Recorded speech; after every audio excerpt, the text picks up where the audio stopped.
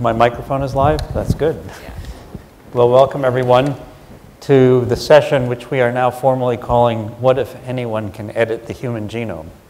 And the question, it's an interesting, why ask that question today? Because we could have asked it last year or 2 years ago or 10 years ago or 15 years ago. And the reason I think it becomes topical today is that there's a new tool for editing the human genome that makes it easier for anyone to edit the human genome, because it used to require a lot of sophisticated lab equipment and now it requires less sophisticated lab equipment. So we're going to talk about some what ifs, but I think one of the key points of this session is to separate the what if from the what is, and to try to maybe, yes, there are things that we can talk about, but the more fantastical of them have been discussed for a long time, and it's not new to this technology. But there are some questions and issues that are being raised and will have to be addressed by this new technology, and so that's what we're going to be talking about. So let me introduce our panel. To my immediate left is Katrine Bosley. She's CEO, Chief of Editas Medicine, which is a company now that's intending to come up with products based on this new technology, which I'll call CRISPR, and I won't tell you what CRISPR stands for because it wouldn't help you understand it at all. And then other people will call it CRISPR-Cas9, and that doesn't help either because nobody knows what that means. But it is a tool that Editas was formed to make use of, right? Yes. And next to her is Thomas Chalberg. He's founder and CEO of Avalanche Biotechnologies, which is a company that's using traditional, if I can say that, gene therapy techniques to address problems, mostly eye diseases, but I'm sure if he comes up with a bright idea, or his scientists come up with a bright idea, they'll address that as well. And next to him is Nita Farahany, professor of law and philosophy at Duke University, and someone who's written and thought about these kinds of topics quite extensively.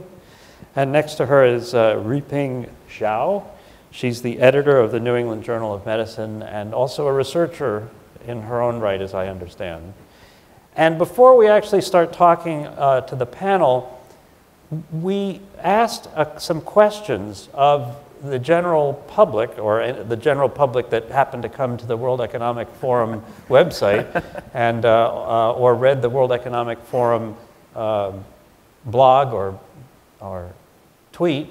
And the question was, what's your first reaction to the debate on editing genomes of human embryos? Now, let's back up for a second and say, okay, a human embryo, an edit that's done on the human embryo could, in theory, be propagated not only to that individual, but throughout the human species. So it's a little bit different than doing therapy on a heart or an eyeball or something like that, because that kind of technique would be to that individual and would end with that individual's demise. If you do something to the embryo, it's possible that the embryo could turn into a functioning human that could then turn into a reproductive human that could pass the gene on to another person in the society. So the question, what's your first reaction to the debate on editing genomes of human embryos? And I'll read the answers. Excited because of the potential health benefits, excited because of the potential to enhance human beings in other ways, which I'm sure we will have interesting things to say about. Worried because of the unknown biological consequences of heritable genome edits. Worried because of inequality of access arising from the cost of future interventions. Worried because it goes against my religious beliefs. Neutral because although the science is new, the discussion is the same as for previous technologies. And don't know, which is always the safest answer. And I think what we'd like to do is show you what our viewers, or what the people who came to the website, how they voted. So why don't we have a look at that? Now, I suppose I should have done this in the other order, but can I see a show of hands from people in the room of how many people are excited about this technology? So, fine. And how many people are worried about this technology? I won't. I like that. People are worried and excited at the same time. Excellent. And how many are neutral about this technology? All right. Neutral, worried, excited, and Okay, I'm assuming everybody else doesn't know, so I won't even ask that. So why don't I start with you, Katrine. First of all, do these results surprise you? People seem to be very enthusiastic. And this is, again, we're talking about the what if. This is the future. This isn't happening today. But what if we could do this? So people seem to be excited more than worried.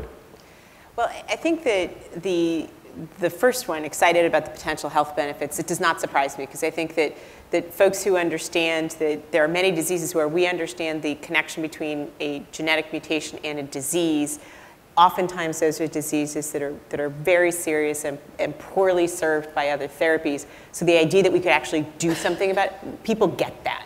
So that one doesn't surprise me.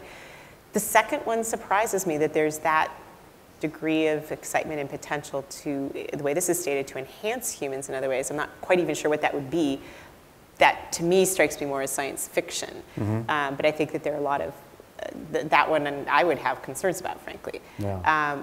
And then the worries, I think, are, of course there are worries about technology that is this new, and so I maybe would have expected those percentages to be a little higher. I think folks in the room got to vote twice, which probably is maybe a better balance of there's both excitement and concern.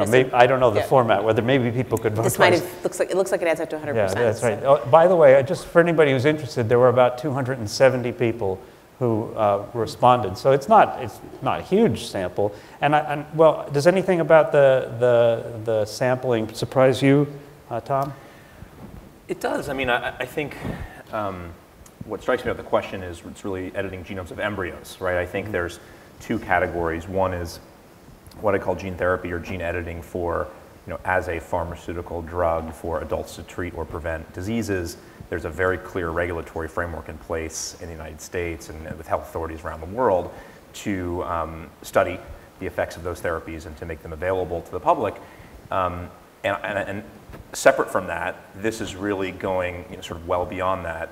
This has been, one of the reasons I said it's neutral, because the science is new, but the discussion's been the same, is, for the last 30 or 40 years since we've had a recombinant DNA technology, people have debated this question, and generally the consensus in the scientific community is, let's restrict ourselves to somatic cell manipulation. Somatic cell are these cells that belong to an adult, fully grown, or not changing, not being passed on type of cell. Correct, versus germline cell gene therapy, and scientific communities agreed that germline cell gene therapy or embryonic gene therapy should be off the table, at least for now. And so it does surprise me to see excitement around this sort of more controversial field.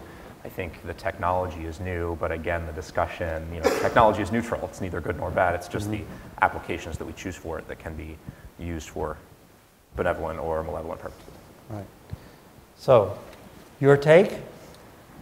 My take is similar in that I'm neutral in some ways, but I'm surprised that more people aren't neutral. And I'm also unsurprised that more people aren't neutral, because I think this is a problem of communicating science so that people really understand the state of the technology and where we are with genome editing to date. So earlier this year, the first germline, that is heritable type of modification of human embryos, was approved by the UK to go forward, at least in limited situations, and that was changing a different thing, which is, if you think of the fertilized embryo, when the sperm and the egg come together, you have the nucleus, and then you have the mitochondria that surround the nucleus. The mitochondria really provides the energy for the cell, whereas the nucleus, about 99.9% of traits of who we are, what we think of as genome material that makes us who we are, is within the nucleus. So the modification that was approved was of the mitochondria, but that is heritable. And so we're already doing germline modification. That was a pretty significant debate because people were worried about the slippery slope of crossing over between changing cells in current generations versus changing cells in future generations. We've crossed that threshold. Here's a new threshold. People, the answer to that debate for many people was, well, this is just modification of the mitochondria. It's not modification of the nucleus, and that's decades away at least. And then a few months later, CRISPR-Cas9, one of the first experiments in non-viable human embryos, was published, and people said, oh, actually it turns out you may be able to edit the nucleus as well. So I think the debate, the discussion about slippery slopes, about whether we should be doing health changes or enhancement changes or both, that's a debate that's been going on for a very long time. Now it's just a much greater reality and a much sooner reality than people expected it to be. So I'm glad that people are excited about it. I think we need to continue to have a democratic deliberation about exactly what applications we as a society are going to embrace and which applications we think are ones that should wait or that we might never cross the line for. But overall, this isn't such a dramatic change other than the time frame from which we can actually do these things. Ping, what do you make of these results? And do you think I don't know the nationality of the people who responded, but do you think that different countries would have different responses? Yeah, from this result, I'm not surprised. Largely agree with them. But the sample, maybe you take it mainly from local, right? I'm not sure. One thing a little bit surprised to me, the religious beliefs is get 0%. Always, there are some people, have religious concerns, religious considerations. Here in this population, at least based on this outcome, seems no one concerned about. Technically, still, we talk about decades or centuries away to get the genetical modification technology mature. As a physician scientist, I am optimistic since this, I think, is inevitable, the way people are going to use it to deal with life-threatening disease. These CEOs over there. Doesn't matter how difficult technically or those regulatory concerns, but that cannot stop the development of the technology. So the new chapter, I think, it starts. So Nita mentioned this experiment that was done here in China of modifying an embryo, a human embryo, not a viable one, but to try to repair a defect that would have led to a lethal disease. Was there any response here in China to that? Because it did cause some discussion in America. I'd like to say a few words about that case. That was published from a Guangdong group in the journal called Protein and Cell in May this year. You may all familiar with the publication. We do hear different voice. Many people think, at least scientifically, nothing, not a concern for ethical issue, since it's a kind of waste to use, But I'm surprised the government didn't organize any discussion for ethical or regulatory concerns. In the scientific community, scientists, have different opinions. Absolutely. Yeah. Absolutely. So personally, I think for research, it's fine, but we did have very reliable regulatory body to give us guidelines. So does this kind of, so the response was what maybe even led to this discussion that we're having. Does that make it harder for your company to move forward in other areas because you get tarred with the same brush of doing something that people might be ethically uncomfortable with? It's interesting. I think that if you want to work in this field because you care about trying to help people with the diseases that this technology might be able to help, this is part of the dialogue. So it all comes together, and it's part of being able to responsibly develop the applications that I think there would probably be broad agreement, makes sense. Somatic cell therapy, therapeutics. You also have to be able to be a contributor and part of the dialogue on these possibilities that are much more complex, much less clear. And so I think that, for me personally, and I think for the people who work in this field, we want to be responsibly part of that dialogue, because we do want to be able to pursue these other applications that are so compelling. And do you have to do both? I don't think you can completely separate them, because if you're working in the field scientifically, you ought to be contributing to that broader debate. There are just many more constituents who are important to have in that debate beyond just the scientific community. Right. But that raises, Ping mentioned this notion of having some sort of discussion, public discussion. So you're in a private company, Tom. Is there something that you would hesitate to do? Do you have if you're a federally funded researcher, you have to have what's called an institutional review board to vet the work and decide whether it's appropriate and safe and also ethically acceptable. I mean, what do you do if you think maybe we're doing something that's close to the line? I think what we're really focused on with the technology that's available today is improving human health and bringing products forward that have a really great risk-benefit to patients, right? And I think there's many, many opportunities that both provide great risk-benefit to patients and also are great markets to sell products and build a business into. So this is not something we spend a lot of time thinking about from a day-to-day perspective, because our products are very clearly, in the mainstream of pharmaceutical products that are there to cure diseases. I think as we move forward, as we move from the what is now to the what if, anybody can edit the human genome, we have to have more discussion and also a lot clearer regulatory framework. We don't really have a regulatory framework in place today for someone deciding they want to edit their own genome. Right? It's really around companies who sell and market products and make marketing claims based on those products that all of the health authorities monitor and look after. But if this were sort of a paradigm shift into a place where one could, in their own garage, cook up something to modify their own genome, that would be a very different framework and sort of societal conversation.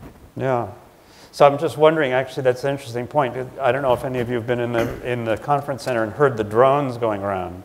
And you think, oh, I could go out and buy a drone. But it turns out that if you want to fly a drone over some 1,000 feet or something like that, you have to have approval from the FAA, the Federal Aviation Administration.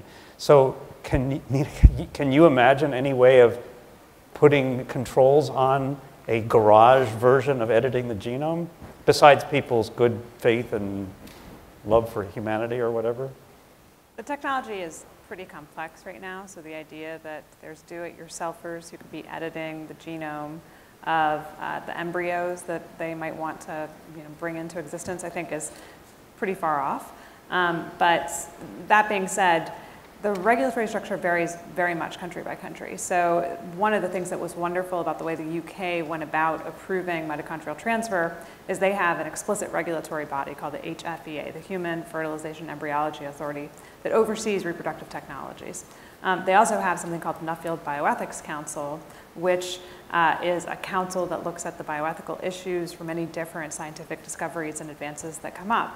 And the HFEA did a long and very involved and publicly engaged process of looking at mitochondrial transfer, the first germline editing technology that was approved, and engage the public in the UK and engage the worldwide community in a conversation scientifically about what the realities were, the safety risks, the efficacy issues with respect to that technology. The Nuffield Bioethics Council separately did a very detailed and very notable ethical analysis, again, widely engaging the public in a dialogue about what the appropriate uses of this technology would be, what populations it could be applied in. And at the end of that process, then there was a significant debate within the House of Commons and the House of Lords before it was actually approved in the UK for use in a very limited population of individuals who are affected by this disease. That, I think, is a great regulatory process. It involves scientific discussion, ethical discussion, broad public dialogue, government entities, public, nonprofit, sort of the full spectrum across society. In the US, we don't have anything like that. And part of it is that it's very difficult in the United States to be able to talk about reproductive technologies at a governmental level. It's a very divisive political issue. It is one of the fault lines within the US society around people who are pro-choice versus pro-life. I think Ping is quite right that the fact that the poll showed that 0% of people cited religious objections shows that this is not a representative population, because there are many people who have religious objections to doing any sort of changes to human embryos, and they view the research itself as problematic if they think that the embryo itself represents life. And so that's clearly not what the pulse of the broader public is. So can I imagine controls being in place? I think the UK models for us a good way to think about it.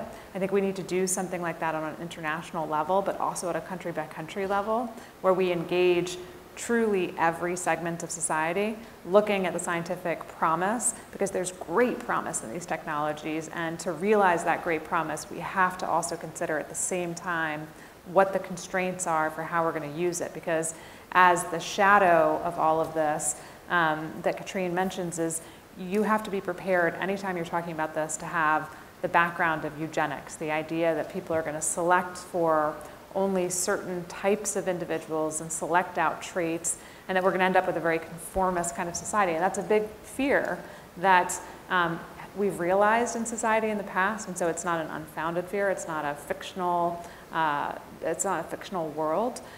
We hope that we've made great progress since the American eugenics movement, since Nazi Germany, since the many different types of eugenic policies, but all we have to do is look around the world today and see that there continues to be selective pressures against populations. So there is a way, but it's a way that we have a big gulf between where we are in the US and where many countries are to get there. Rui-Ping, I mean, is such a regulatory framework as the one that Nita described in the UK, is that a viable model? We in the United States haven't adopted it.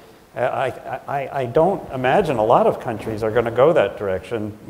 So what should be done? What other options are there?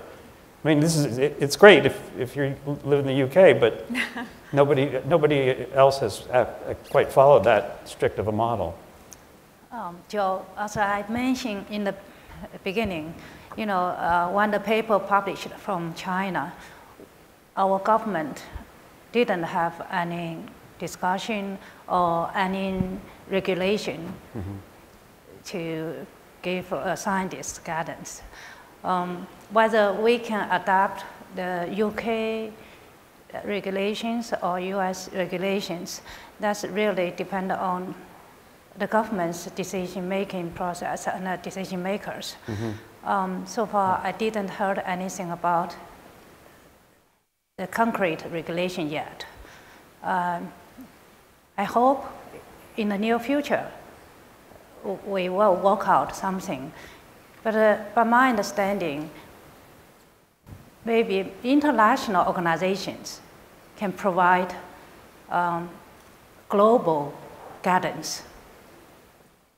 Yeah, so I mean, does that complicate your work or do you avoid international collaborations so that you don't wind up in a situation where you have one country, a member of a team working with one set of rules and another with another?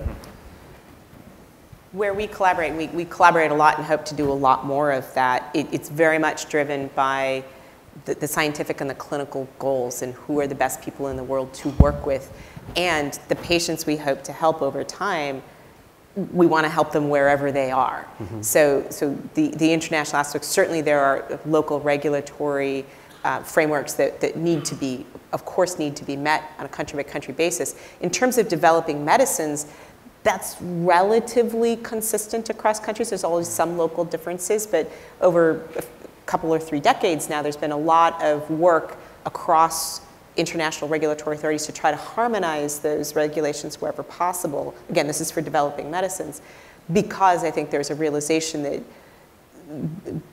finding a common scientific standard for developing medicines made sense. And so again, still some local differences, but there's really pretty good degree of harmonization in terms of new medicine development. So I want to, since we've got you here, I want to go, I said there's a difference between what if and what is. I mean, you don't have a product yet, but what do you think is going to be the first application in terms of medical use of some technology like CRISPR? Well, there's a long list of specific genetic targets, both that we're working on and that some others are working on. I wish I knew exactly which one would come first. But some of these targets are a little bit easier in terms of the type of genetic repair that is required, and some of them are a little bit easier in terms of delivery. Delivery is a big challenge in this field, and actually folks who worked on, dare I say, traditional gene therapy, which feels like an oxymoron, but work that's been done in other fields of genomic medicine, some of that can be adapted and leveraged to work with the CRISPR technology. So we can try to bring together different parts of the technical solution, but across all of the genetic diseases we would hope to help, it's a spectrum in terms of degrees of difficulty. So one of the ones that we're working on that is perhaps on the easier end of the spectrum, it's a genetic disease of the eye, and genomic medicine work in terms of delivery, some of the work that the Thomas's company has done, help us have ways to deliver to the eye, and that may go more quickly. There's also, while CRISPR is the specific technology that's capturing the imagination and the energy of genome editing, there are some earlier technologies for genome editing, one in particular called zinc finger nucleases, where folks have worked on that for a number of years. It does work, and the folks that have developed it have advanced that into clinical development. In fact, just yesterday or the day before, in the United States, the recombinant DNA Advisory Committee of the NIH did a review and gave the approval to go forward with the first in vivo or in the body test of a zinc finger nuclease based medicine to advance into human clinical trials. So there have been good progress and careful, thoughtful work done by, this is a company called Sangamo, to take that form forward. Different specific technology, but the same kinds of considerations with regard to safety and what's the appropriate application. Yeah. By the way, I mean, I'm asking questions, but I'm going to turn to the audience to ask questions as well. And if any of you want to jump in, just jump in, because that would make life easier for me. Maybe you could talk a little bit about why genome editing is hard to do. I mean, I think everybody thought when there were specific gene problems that you could be linked, when they found a gene for cystic fibrosis, for example, their gene was damaged, fixed the gene, put it back in, the disease is cured. Wasn't that simple. So maybe you could say what the issue is that CRISPR might help solve, or that you have faced in trying to put fixed genes back into people. Sure. So when you think about gene therapy technology, I'd say there's two major challenges or limitations that folks have been working on over the past couple of decades. One is efficiency of delivery, okay, which Katrine mentioned. That means when you're using DNA, it's a highly negatively charged molecule. How do you get it through the cell membrane into the nucleus, where it can do its job as DNA? Okay, and so we have a number of delivery technologies or delivery strategies to help do that efficiently. One of the most popular ones is using a recombinant virus. Okay, so viruses are professional deliverers of DNA to cells. That's what they do. And so by swapping out the viral DNA with recombinant DNA, you now have what we call a gene therapy vector. And this can now professionally present your DNA into cells. As we've advanced this technology more and more, the delivery is getting better and better. But it's still a real challenge. Some diseases you need to transmit or transduce only a small number of cells in the body in order to have a big effect. One thinks of hemophilia. You can think about macular degeneration, which Avalanche works on and is a very, very small area of the retina. Or color blindness, which is another product we have. A very small number of cells need to be transduced by this recombinant virus. Okay, so that's a big limitation, and it's getting better, but certain applications are closer than others. I'd say the second major limitation has been specificity of once you have the DNA in the cell, what does it do? What are the off-target effects? And what's the sort of efficiency and the specificity? So what does off-target mean? So you can imagine if you're trying to edit a specific gene and change one base pair to another or change a series of DNA to a different series of DNA, you don't just have effects on that target strand of DNA. You may have effects throughout other areas of the genome. And those could be deleterious. They could cause insertional mutagenesis. We've seen examples of that clinically. And so how often does it do the right thing? And how often does it do something else, right? So kind of type 1 and type 2 error. And this has been also rapidly improving with CRISPR being the latest technology that is highly specific and efficient once you're inside the cell. And so I think both of these technologies are improving along the way, but they've been the major challenges of gene therapy technology innovation. So I'm going to be radical here and turn to you, Ping. I'll come back to you, Nita. What do you think, in terms of research challenges, has to happen next in terms of improving the technology of getting specific genes into specific cells? Like Thomas summarized, off-target definitely is the most serious. That's the difficulty to overcome. In the field, people are making progress quickly. At least at this moment, they know the technique, how to detect which gene is off target. It's become more and more clear. But what's the long-term consequence biologically is not clear.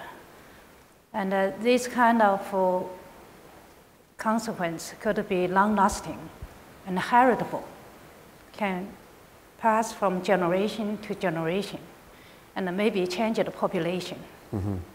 So that's really a big concern. So that goes back, I'll come back to you, don't worry. Oh, I'm worried. Okay. That comes back to the question of, do you want to change a few cells in the retina of an adult, or do you want to change 1 or 2 cells of an embryo and have it propagate through the entire species? And that, I think, is a good time to talk about the other question that was posed to people before this session began. And the question was, whose opinion do you trust most in deciding whether the genomes of human embryos should be edited?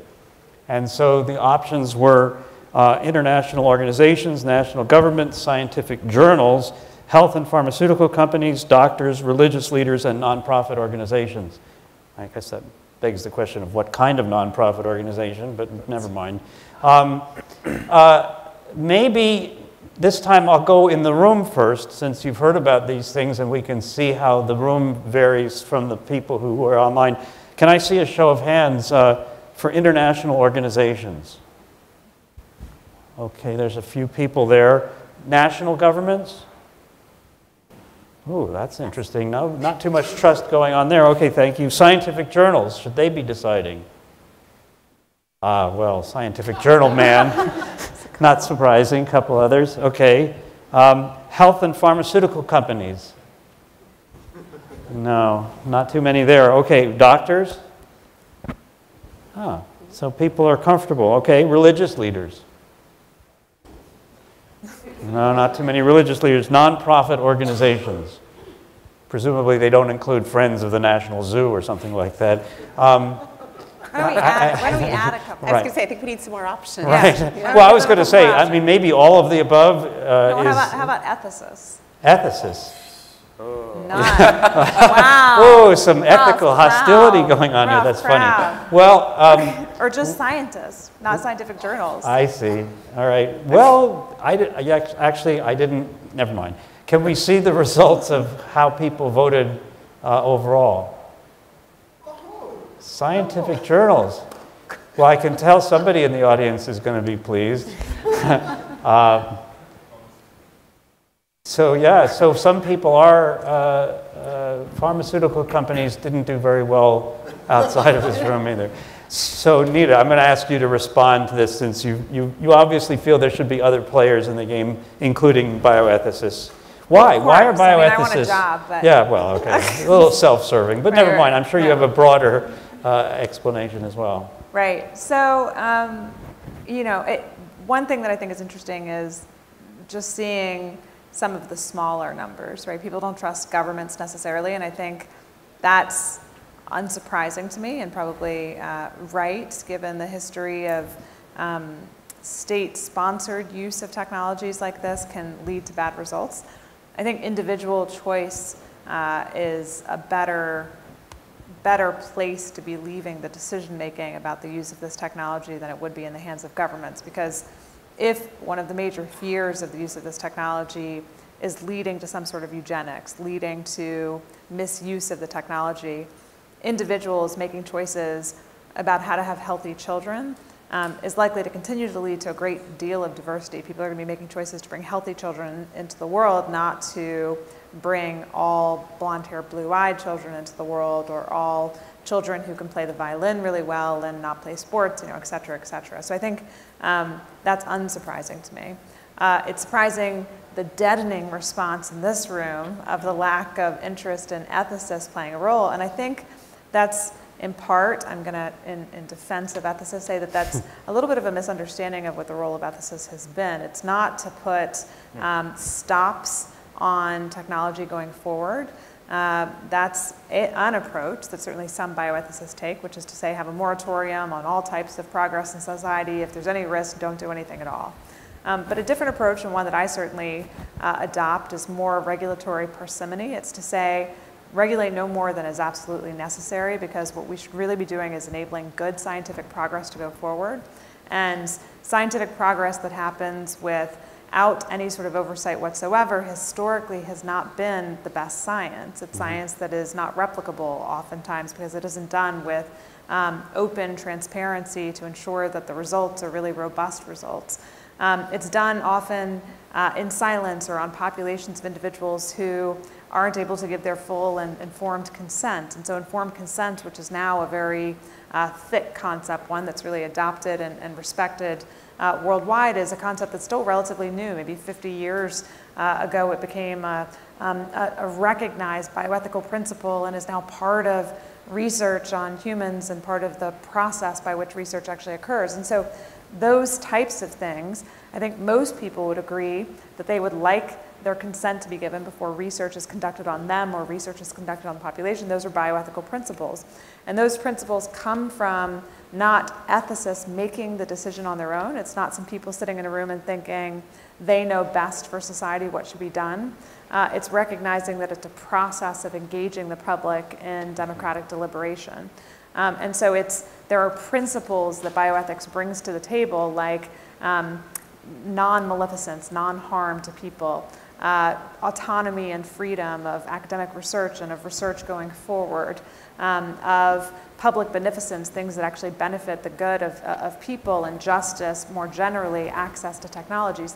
These are things that can guide a discussion, but a discussion ultimately, I think, is what needs to happen, because international organizations can certainly serve a leadership role. Scientific journals have an essential part to play in making sure that only good research ends up being published and preventing bad research from being integrated into society. But also, every person in this room and every person in society has a place in the debate as well, and in the decision about who we should trust in whether or not to edit the human genome. Those are people who should be part of the conversation to help guide what the international norms will be and to guide what kind of research we're going to allow to go forward and celebrate going forward and fund going forward, and which research we think is more detrimental potentially or more concerning because of the heritable and long-term effects. Well, I have an idea about that. Do we have a microphone that we prepared to hand to the audience? I want to ask the audience to get ready if they have questions, but there's someone in the audience that I'm going to take a chance of asking a question of,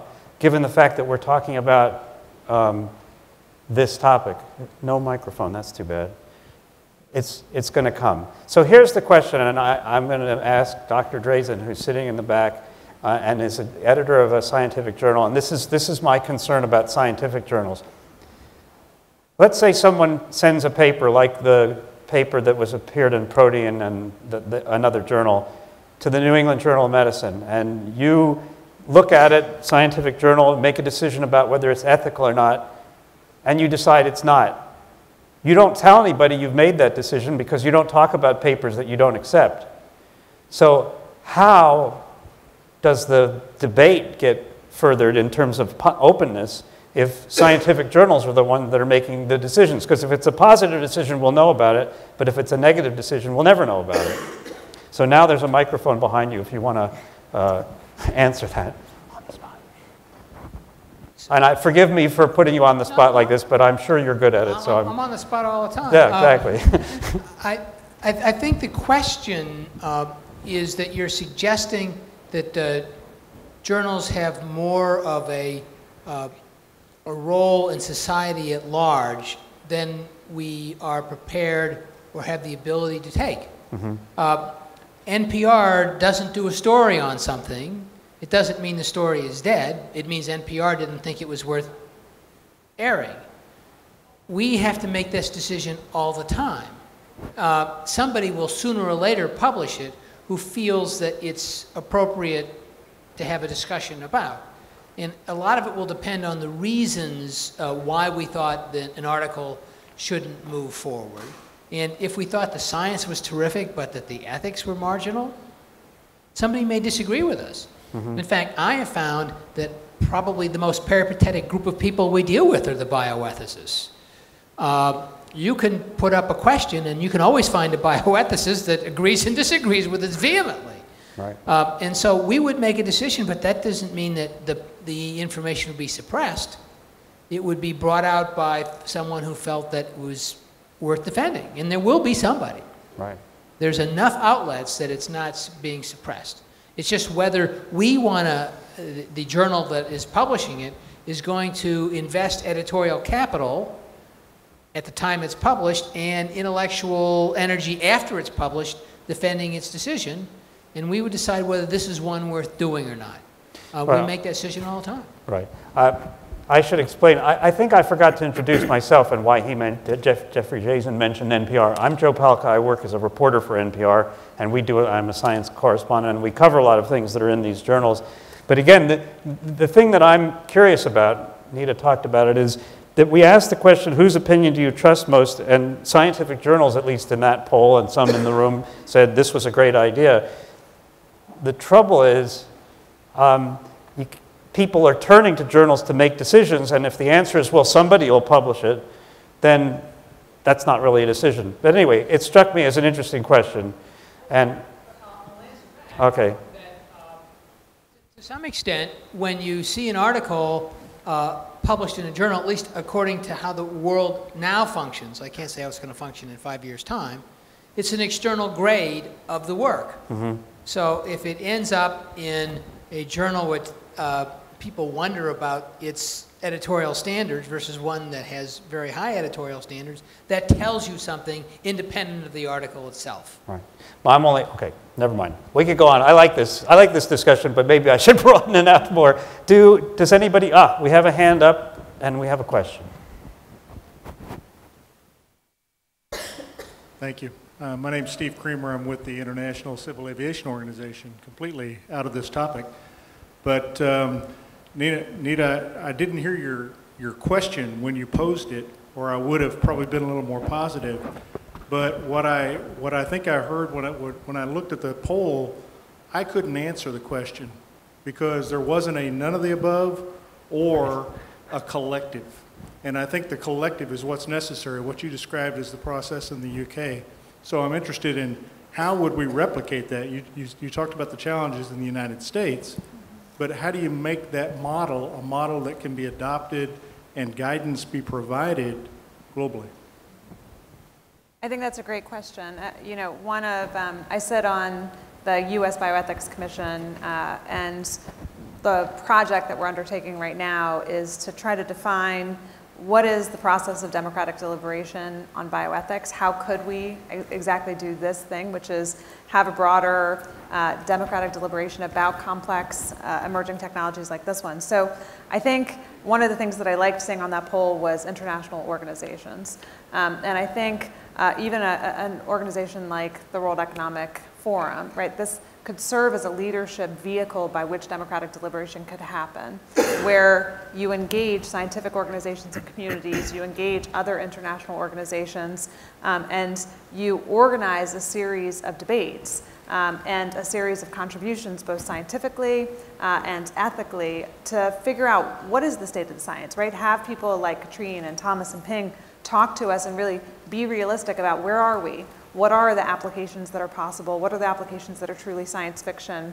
And get the science right. And get the science right and then translate it in a way that is accessible to the public. Because the problem is, too rarely does the science actually become accessible to the public so that they can engage in the process of democratic deliberation. Instead, we have sensational headlines, right, that say things like designer babies are now possible. What is a designer baby? We've been designing babies, since the beginning of time, and not at all, right? I mean, so much of this is well beyond our control and will remain well beyond our control, but we make it accessible to the public. This is the role of people like Joe as well on NPR to be able to share what the scientific results are in a way that's accessible, and then organize a series of debates and conversations and collaborate on coming up with what we think are a set of standards, right? We have the Charter on Human Rights. That's a great vehicle for trying to understand what basic principles are that can then be applied to other organizations. We need similar types of international leadership to have a charter on what we think is appropriate and inappropriate for technologies that truly impact not just this generation, but many generations to come. So I think there is a process. It isn't easy, but it does require international leadership and engagement of all of the relevant stakeholders. Okay, somebody behind me, that's very bad. So I'm Jessie from software industry, which is very non-related to this topic, but there's something I'd like to ask is, at the beginning, when I saw the first question about whether you are excited, worried, or neutral, I selected neutral. But actually, as the conversation goes, I've become more worried. The reason is I just imagine about the future if we can modify a genome. And there are a lot of things, like for example, like within a country, the rich people, they may pay to modify their gene to be better or like smarter. And then even between countries, country can use that as a weapon, which they can use, make their people better. So maybe this is a really kind of a crazy idea, but I think I'm just really a little bit worried about that. I want to see the views from the panel. How do you guys think about that in the future? What do you think she's right to be worried? Yes, she is right to be worried and be cautious. We don't know for the many of the mutations or the consequence if we really do the editing in the germinal cells or the embryos. That's very different from somatic cells. Somatic cells, you only change the individuals, but germinal cells or embryos, you talk about different generations, could be change a human being, change our evolution. We have big reason to worry about. I think that the nature of your concern is exactly why, as Nita's saying, it's important to have that broader debate. I think some of the ideas of what people are worried about are really much more in the realm of science fiction. Some of the things that you described, but I think that the concerns are very legitimate and very real, and that is why I think this forum and session is here, and that there are going to be a lot of different points of view on that have to be considered. I think that's also why those of us that are working in this field are not doing that kind of germline modification. We're really focused on helping people who have those serious diseases that are in need of treatments. But it's great to have this kind of dialogue now, particularly when it is more in the realm of science fiction, because you want to have the debate in a thoughtful, deliberative way, and it takes time. It does take time.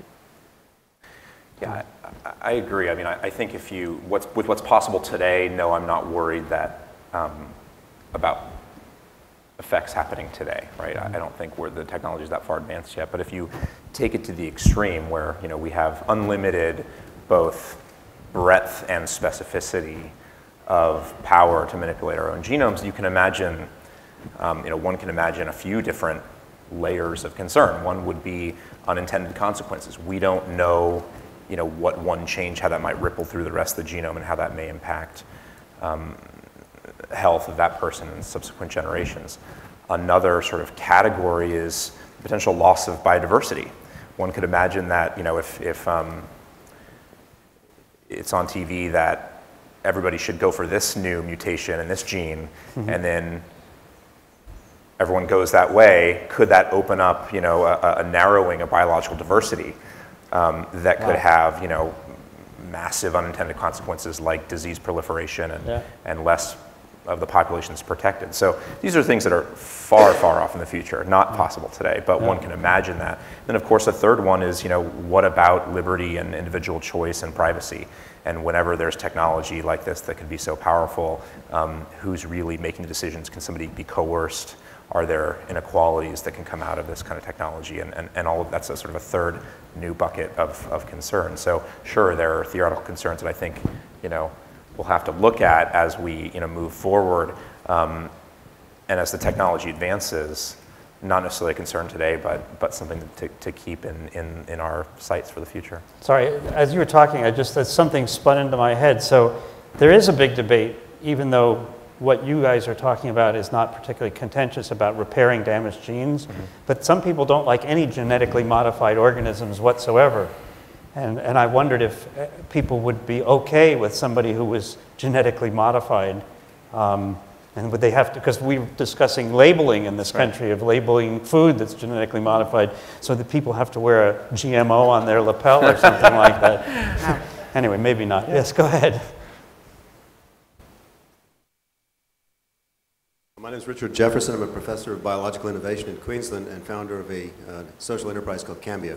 I think we might actually be teased by one of the comments you said about evolution in realizing we're looking at angels on the head of a pin here, because we haven't defined what biological identity is, and there's one of the largest revolutions in biology ongoing as we speak, and a little spriking for a colleague, Rob Knight is speaking later today about in the being human area, and it seems that there's a new theory of evolution that's emerging called the hologenome theory, which basically recognizes that most of what makes us what we are is microbial, and it is constantly changing anyway. So thinking of ourselves as a fixed, persistent element is part of the misunderstanding of evolution that we've endured for the last 150 years. And now that we're discovering that the vast majority of all metazoa, including ourselves, are microbial, and these are not adjuncts, they are what make us what we are, we're already doing genome editing with lunch. And so it's fascinating to reconsider the nature of biological identity and whether that influences very much our comfort zone and our familiarity, which affects very much the ethical considerations. I want to respond to that. I think that's a wonderful comment and contribution. Whether it's the microbiome that's changing all the time and the way we conceive of ourselves as human, or the mate selection that we've been doing forever that's already a form of genome editing. We're doing genetic modification all the time. We're doing changes that are heritable all the time. And it's figuring out if there's a difference in degree or kind, and what the ethical implications of that difference in degree or kind might be, but also recognizing where we are and what it actually is touching upon. So this idea of being human, the challenge that people feel that it's somehow unnatural. Right. Most of what we have done since the beginning of time is unnatural in some way, right? I mean, it's doing things, every time you take a medicine, it is unnatural in the way that it changes disease or it extends our lifetime. So I think it's absolutely right to put those types of concerns into a broader context and understand what is it that we're really talking about, what are the concerns really, and that's part of the dialogue that needs to happen, and I think that's a really nice way to capture what some of those concerns are and some of the challenges to the traditional mantras that have been advanced that guard against doing these types of changes. I just encourage people to be familiar with the work of Rob Knight, who's here, an exceptional scientist talking about being human in an hour or two. And also look on Wikipedia about the hologenome theory. It's really quite an impressive reconsideration of evolution. Well, we humans have had multiple takedowns throughout our lives and historically of understanding who we are, where we are, what our importance is. And yes, I'm very proud of my bacteria, so I'm always saying nice things about them. Any other questions from, yes, there's a question back there.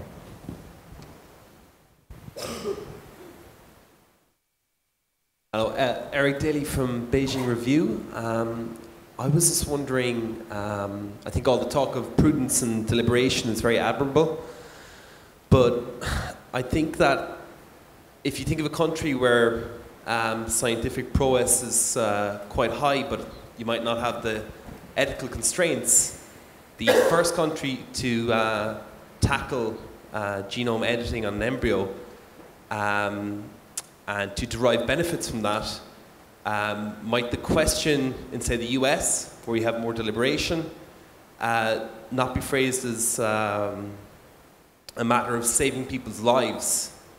In other words, will the government be compelled to go ahead and to catch up might a kind of I won't say arms race, but kind of benefits race not be started in that case? Thank you. Yeah. Well, I think that, yeah, well, maybe I should ask the panelists. What, if somebody comes along and said, look, I'm here today because my beta thalassemia gene, which would have been lethal, was knocked out of my embryo. I mean, we do it in a passive way by selecting embryos that don't have the disease. So this is a more active way. I mean, so pre-implantation diagnosis. Yeah. And so I don't want to dismiss your question. I think that it is one that has to be part of this consideration, but there's a little bit of what Nita was saying, that among the technologies that exist today, if you are concerned about a particular genetic mutation, for some of them you can assess embryos prior to implantation and then only select ones that don't have that particular mutation. Now, that is not available to everybody in the world right now, so there is a disparity there. But frankly, there's also a disparity in nutrition and education and a lot of other things that are profound in terms of creating a healthy human being. And so yes, there is that concept, but I think there's also a wider range of disparity of technologies that support and enable optimal health. well, we've actually reached the end of the time we have, and what I'm just realizing and feeling quite terrified about is I'm supposed to summarize our discussion. And really, it can't be summarized except in the sense, there are parts of it that can be in the sense that there are things that there's general agreement that we can pursue without risking ethical conundrums or complaints. But I think the question is a very provocative one, because somebody said that people in Congress would be in favor of therapeutic cloning, this is in the United States, if they could cure baldness. And so there's a certain question in my mind of if you can show a clear-cut benefit from something that still has an ethical baggage associated with it, it's going to complicate the discussion quite a lot. As a member of the media, the simplification of "I'm cured" will compromise the more thoughtful discussion that an ethicist or a research scientist would bring to the topic. So, in conclusion, I think this is going to be a discussion that's going to go on, but I do think it's important to remember what's real and what's hypothetical, as you were calling it, what's science fiction. And right now, we do have the luxury of some time to talk about this topic, because mostly the things that we're most scared about are science fiction at this point. So I think with that, I'll say thank you very much to the panel, and thank you for the audience for your great questions. Thank you.